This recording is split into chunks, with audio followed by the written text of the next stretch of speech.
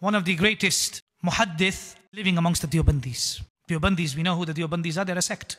And this Muhaddith I say Muhaddith, a Muhaddith which the Deobandis say, came from India, came from a place called the most noble institution amongst the Deobandis, known as Madahir al-Ulum, Saharanpur. Madahir al-Ulum, Saharanpur. This scholar is the Khalifa of the great Deobandi master and scholar, the author of the famous book Fazali Amal, Maulana Zakaria Khan Dehlawi. His Khalifa.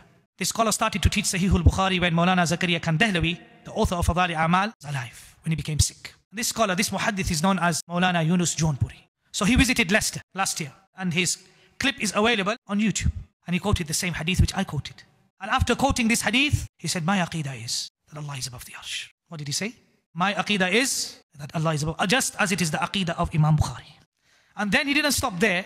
He said, and there are certain people who use these ayat in the Quran, Allah is with you wherever they are. He goes, these are out of context.